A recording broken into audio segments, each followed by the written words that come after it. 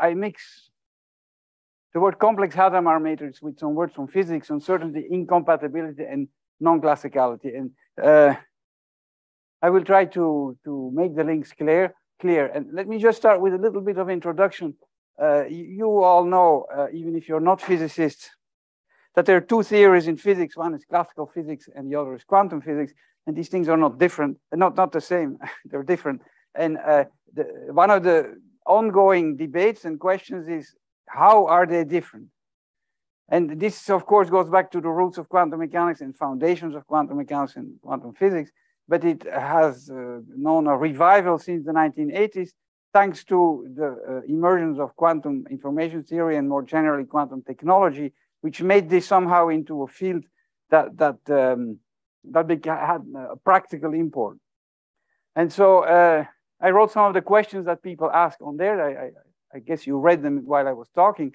You see there's questions of different kinds because some of them pertain to the foundations and the other to applications. When I say how to harness the difference, that means how can you use this difference, right? So now if you take 100 physicists and you give them each the chance to write down 3 keywords that exemplify the difference between quantum and classical mechanics, you will find these words. I think you will find mostly these words. 90% of the words that will come up will be summarized here. Have you mentioned this? No, but nobody has ever told me that this was not true. And I think you can add to the list if you wish, we can discuss afterwards. I think the list is pretty complete. And actually, it's on there somewhere. The word coherent is on there. But coherence is not, but the word coherent is in there. So, and I colored in purple the words that were in my title. Okay, so I will try to explain to you how these 3 words link up with Hadamard matrices. So before going though, I like, so first of all, if you end up being intrigued by my talk, you can go read a paper I published last year or a preprint that I will be happy to send to you. It's basically finished, but I have to still put it on the archive. And so before starting, I like this a lot here, this quote of Henri Poincaré. As I said, there is 2 reasons to be interested in this whole business. One is because you like science and you like fundamental questions, and the other is because you want to build a better quantum mousetrap. Right? And I think the way Henri Poincaré put it some 100 years ago is actually beautiful because it reconciles everyone. He says, I do not say science is useful because it helps us build machines. I say machines are useful because they free time to do science. So, okay, so now let's get started. So the entire talk will deal with only 2 ingredients. One is a complex Hilbert space of finite dimension. Now, physicists call this a Hilbert space. Mathematicians call this a Hermitian space because it's finite dimensional, and it must be, is it 11 o'clock? Yes, high noon, 12 o'clock. So, so I call this a Hilbert space, although it's finite dimensional, it's just a Hermitian space. And it is equipped with some extra structure, we heard about that earlier, which are 2 bases, which I call A and B. And so these bases have each D basis vectors. And of course, then you can construct the transition matrix U, and you can get what I call, the A and the B representations, which are just the obvious unitary that maps H into CD by using the components on the base. Okay, so the entire talk deals with 1 Hilbert space of finite dimension and 2 bases, nothing else. Okay, good. So now the nice thing, when I say a vector, I didn't write it down, which will always be normalized to 1. So I'm not really looking at the Hilbert space. I'm looking at the unit sphere in the Hilbert space. And actually, I look at the projective Hilbert space because I'm interested in the projectors, but that's just a detail. And so once you do that, you have 2 probability distributions on the interval of integers 1 to D. Okay, so this is just mathematics. This is a trivial mathematics. So this is the only ingredients I will be using. And so here are some examples. Well, no, you can do this equivalently by taking H to be CD and take U to be unitary, and then you can take for A the canonical basis, and B the columns of U, which is the same thing. But for reasons I know why, I prefer to think this way. But if you're used to just thinking about unitary matrices, that's just the same thing. Okay. And now let me give you some examples. How come can A and B show up? They can show up because you have two self-adjoint operators, meaning two self-adjoint operators on your Hilbert space, which each have a canonical basis, and then you have two bases. You say, okay, fine. When does this show up? For example, in representation theory. If you have the representation of SU2, for example, they're of dimension 2s plus 1. For each, there's a unique one. And then you can take, for A, the basis of the generator of rotations around the Z, around the Z axis. And for B, rotations around the X axis. And I'm saying this example because it shows you're not really in CD. You're really in an abstract Hilbert space, in which you take two bases determined by your representation. The other thing to do is to take your favorite unitary matrix, which could be the discrete Fourier transform or some other Hadamard matrix, or you could have just any unitary matrix with zeros in it. Not only zeros, of course, but with also zeros in it. So this is the setting. Now, the first thing I will look at, there were three words: uncertainty, incompatibility, non-classicality. Let's start with uncertainty. Okay.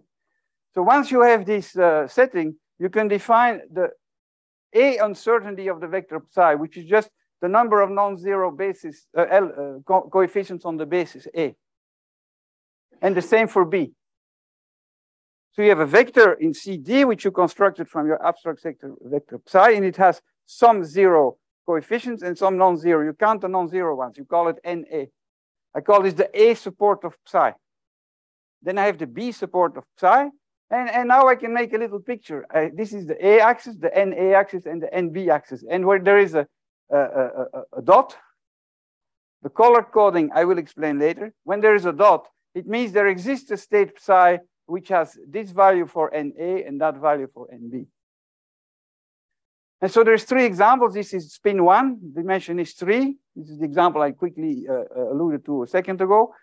This is actually an arbitrary MUB, mutually unbiased basis, in dimension 6, including the DFT, and this is the DFT in dimension 7. Let's look at them. Okay. Again, ignore the color and say, well, what does this look like? I call this the uncertainty diagram of DFT, the uncertainty diagram of this guy, etc. So these I call uncertainty diagrams, and you can ask the question, given a matrix, what does it look like? You can see some differences here. First of all, there is a very old little result by Donahoe and Stark, which I call the support uncertainty relation, which says this. It says that the product of these two things is bigger than 1 over MAB squared, where MAB is the maximum matrix element of the matrix U. This is useless information if M is 1. But that's not interesting anyway. If M is 1, then one of the basis vectors of A is equal to one of the ones of B. So you should rule that out. Otherwise, this is some information, and this information is drawn here as this hyperbola. And so you can see that here in this example, this is not such a bad bound because it is reached twice. Here it's not so bad because it's almost reached. And here it looks pretty bad, because it's reached up there, but there is this entire soft belly there where there is nothing. So it looks like it's not a very good estimate. It's a lower bound, but maybe it's not so great. So why do I call this uncertainty? I hope you figure that out. Somehow, when there are many zeros, your probability distribution is very concentrated. When there is few, it is flattened out, right? So this gives you an idea of the joint uncertainty between these two distributions. Okay, so here's a theorem that helps to starts to help explain these pictures. So the theorem says what? Wait a moment. I don't have a definition here. This is bad. I thought I had. No, the definition is here. Okay. The definition of the uncertainty diagram is there. I said what it was in words. It's those points for which there exists a psi which reaches it. Okay, that's the uncertainty diagram, UNC-D. So the theorem says that this uncertainty diagram, the following three things are equivalent. Either the uncertainty diagram is contained in the region above the diagonal straight line NA plus NB equal B plus 1. This says that it is equal to that region. And this says that the transition matrix has no vanishing minors. Where is over there? You see why this is what I alluded to. So saying that the picture looks like this, which means that the uncertainty diagram lies above this line, above or on this line, is equivalent to saying, no, is equivalent to saying that the transition matrix has no vanishing minor. Okay. And then there's a fourth point, which is a bit more, it looks a little messy, but that captures the idea of incompatibility. And I will not insist right now because I think I will run out of time, but this is for the people who know what incompatibility means.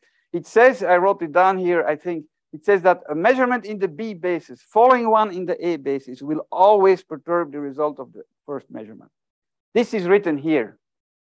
It says something about, I introduced these projectors, and it says something about the corresponding spaces being intersecting trivial.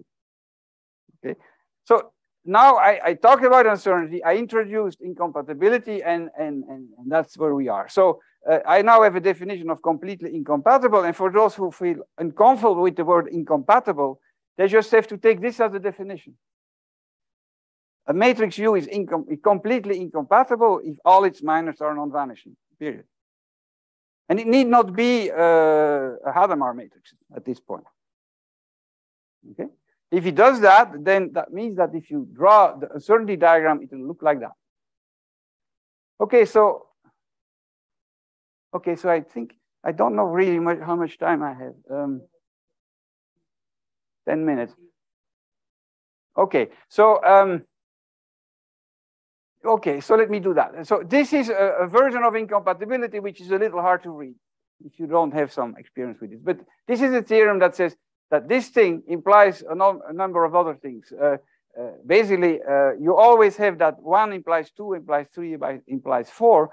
And in 2, you recognize the usual thing of incompatibility has something to do with things not commuting. So I'm saying that the strong version of incompatibility implies that none of these projectors commute. And now you can start to feel what's going on, because if I take 2 observables in the usual language, that means I take 2 self-adjoint operators, then I would say that they are not that they are incompatible if they don't commute. But for 2 self-adjoint operators not to commute, it suffices that 2 of their spectral projectors don't commute. So that means there exist 2 spectral projectors that do not commute. It's a very weak condition. It's very easy to be incompatible because it is very hard to be compatible. We know that from daily life and from international politics, right? So this statement is much, much stronger, but it says that none of these projectors is allowed to commute. And this is not even, and 1 is even stronger than that.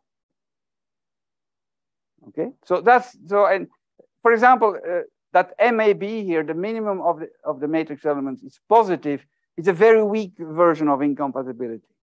And of course, Hadamard matrices do that because they're all equal to 1 over square root of D. So I already anticipate here, it will be clear that not all Hadamard matrices are completely incompatible.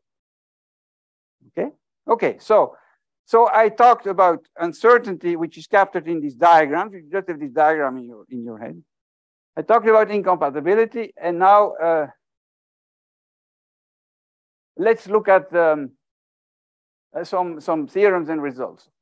First thing you could say is, okay, this is fine. He has introduced these completely incompatible bases, which are things which may not exist, because I haven't really shown any, except that I show 1 diagram where. Now here's a nice little theorem by Tao. It says that the discrete Fourier transform is completely incompatible if and only if D is prime. Paper that probably many of you know. Of course, he doesn't use the word completely incompatible, but he proved this picture. And of course, the picture is not in his paper either, but that's what he had in mind. He said, we know this is true And I want to prove that, namely that NA plus NB is always bigger or equal than D plus 1. And he proved this for the discrete Fourier transform in prime dimension, and proved also it wasn't true in any other dimension. You can say that here, in dimension 6, it's not true. No, this is not right. No, this is not right. No, this is not right here. This is not the one I want to show, or is it? No, there's something. This is not the one. But let's just look at this. I'll come back later. So we're right here. That's a result of tau. Now, it's easy to check by hand, and in dimension 2, 3, and 5, all Hadamards are completely incompatible. You can imagine that's not very hard to do because there aren't very many of them around. You just check. Yeah, so it is completely, yes. Yes, indeed, there are no others. Yes, right. In dimension 4, no Hadamard is completely incompatible. In dimension 4, we have a list. It's not very long. It's just one parameter. You check them, and they're not. What we don't know, so these are two questions that maybe some of you are willing to think about. And it's I was happy with the talk of Professor Reagan before, because it's the same kind of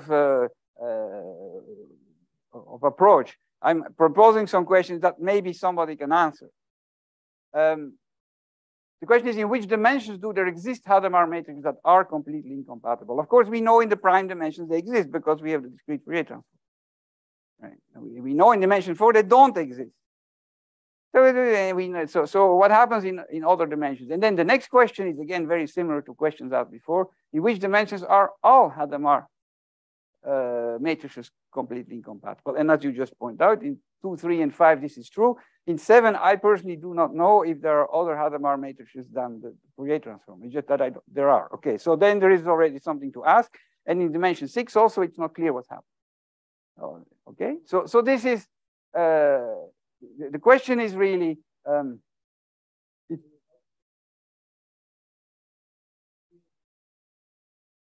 yes. No. This result you mean? No, it only deals with Fourier. This is specifically a Fourier statement. But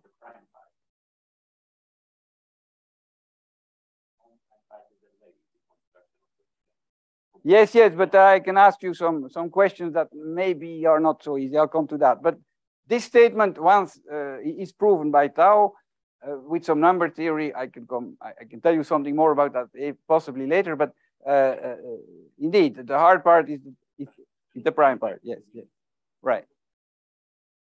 So let me just say this. So the question is, you want to know when your diagram will look like that. That's the question. So you take your favorite Hadamard matrix, and you wonder if the uncertainty diagram would look like that or not. Okay, so that's that's the first part of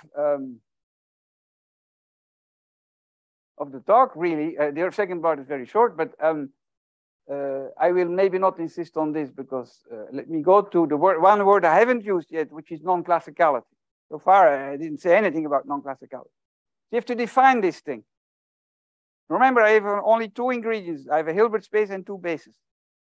And so I'm saying that Dirac and Kirkwood, Dirac is 1945, Kirkwood 1933, wrote this matrix down. So you just stare at it for 30 seconds. It's a matrix you construct with the ingredients we have. This is the unitary transition matrix between the 2 bases. And these are the components of the vector psi on one of the bases and on the other basis. And this is a matrix you can construct. Okay? And it has some nice properties. If you sum all the elements of the matrix, you get 1. And if you take the marginal, meaning you sum over 1 row or 1 column, you get these things. So this looks like a probability distribution, a joint probability distribution for these 2 probability distributions I talked about on the first slide, except that it has the bad taste of taking complex values. So it has become customary to call this a quasi-probability distribution. And now the definition is obvious. You call a state KD for Kirkwood-Dirac classical if and only if its quasi-distribution is real and non-negative. So you don't have to know any quantum mechanics for this. 2 ingredients, a Hilbert space, 2 bases. You write this down and you make this definition and we're finished. Okay? Of course, you can ask the question, why is this interesting? And I can answer that one too. But let's just say that this is a natural thing to do. So, and of course, I wrote down here, non-classicality is good for you, okay? It helps you build a better quantum mousetrap. Okay? So, let's see, what shall I say about this? Yeah, so the question is, given to these bases A and B, are there such classical states? Maybe there aren't any. But if these 2 bases are equal, then there certainly are, because then all states are classical. That's not interesting. That's the completely compatible case. You don't want that. You want to look at cases where, so now, so here are some examples. These are the same examples as before, except that this time I colored, the coloring now makes sense. The blue ones are non-classical, the red ones are classical. Okay? So these correspond to classical states, There's some classical states here. There's some, and there are even points here where there can be both classical and non-classical states. So you have now an enriched diagram and you want to know, can you explain these structures? For example, why is there only blue ones above this diagonal here? And where are all the classical states? So that's now the question. So, okay, so it's nice to have some answers. So here's the theorem. If U has no zeros, I don't say U has to have Hadamard matrix. If U has no zeros, then psi is classical implies that it lies below that diagonal. Let's look at it. These 2 U's have no zeros, and there are no classical states below that diagonal. So the theorem confirms this picture. Here there are classical states below that diagonal. There's plenty of them here. But this spin 2 transition matrix, which is Wigner's little matrix, has zeros in it. Okay. Okay, good. So this explains partly. If U in addition, if U is Hadamard, then psi classical implies that either psi is a basis vector or it lies one line below, not D plus 1, but D. It lies, so it cannot lie on that diagonal. So we can see that here. Here, for example, there are actually no other classical ones, but you see there's these 2 up there and there's nobody below. Okay. So these are 2 results. And so in particular, if you have a completely incompatible U, which means that all the minors are non-vanishing, then all classical states have minimal uncertainty. If in addition it is Hadamard, the only classical states are the basis vectors. Okay. So this is, if you agree that it may be of interest to understand when this matrix has only positive entries, you agree on that, then it is interesting to check this out. And so I have some results here that start to explain it. Okay. But of course, there is an infinite number of questions one can ask. Here is, oops, no, that's too quick. I will thank you when it's time to thank you, but let's go back here. Do I have still a minute or 2? Oh, good, great. So, okay, so questions and some guesses. Here are some other pictures. This picture you haven't seen yet. This is the discrete Fourier transform in the dimension 6. Let's first look at it without looking at the coloring. The uncertainty diagram looks like this. There's a hole in it, for example, at 3, 3. Okay, well, you can check that. There's no states which have support 3, 3. And there's points here with 2, 3, and 3, 2. These are the ones everyone has to construct. And they're classical because they're red. Okay. This is the discrete Fourier transform in dimension 7. That's basically the shape of the diagram is the result of tau. And what I proved on the previous slide is that indeed the only classical states are the basis vectors which are here and there. Why do I say these are the basis vectors? Because here the NA support is 1. That means you have a basis vector. And the NB support is everywhere. So that's a basis vector, and that's a basis vector in the other direction. And these are the only classical ones.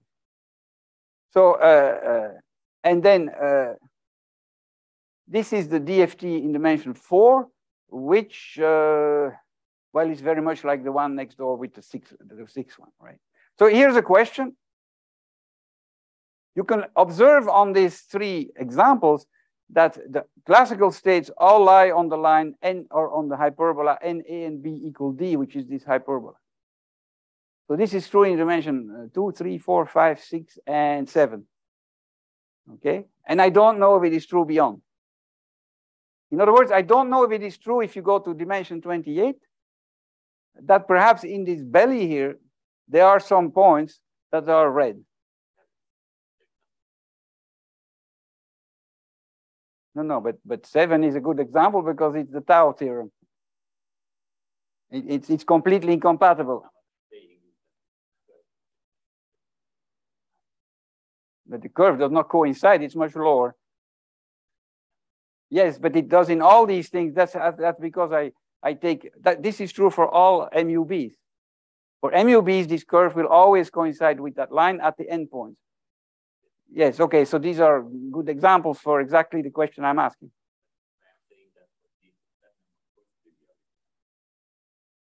But it could have been that these things here on that line were red too, but I ruled that out with the theorem the page before, which wasn't clear before that.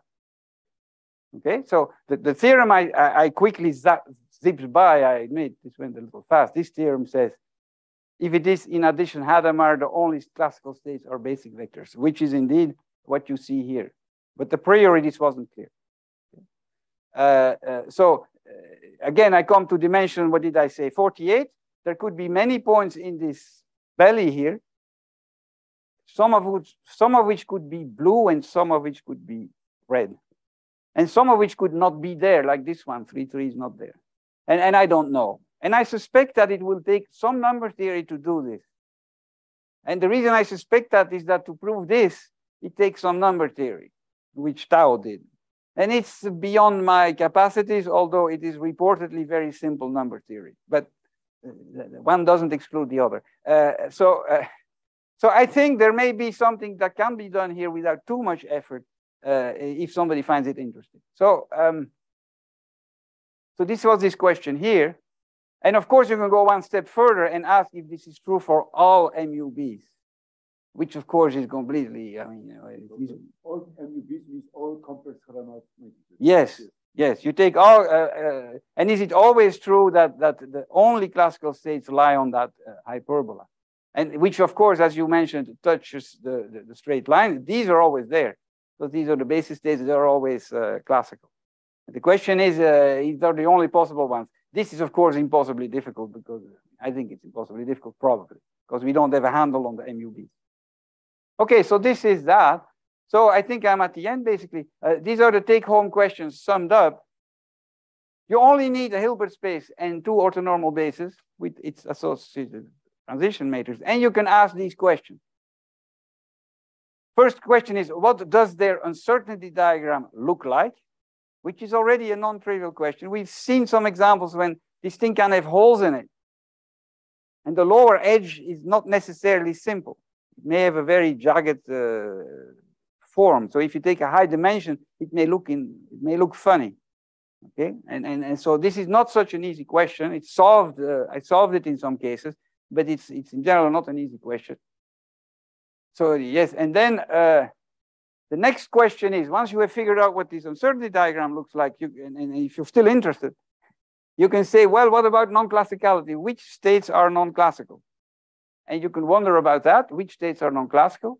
And then you can say, well, okay, I'm only interested in Hadamard matrices. So then I have a little more information. Is it true that all classical states obey this, which was the question I had on the previous page? Okay. So I think I can wrap it up there and now properly thank you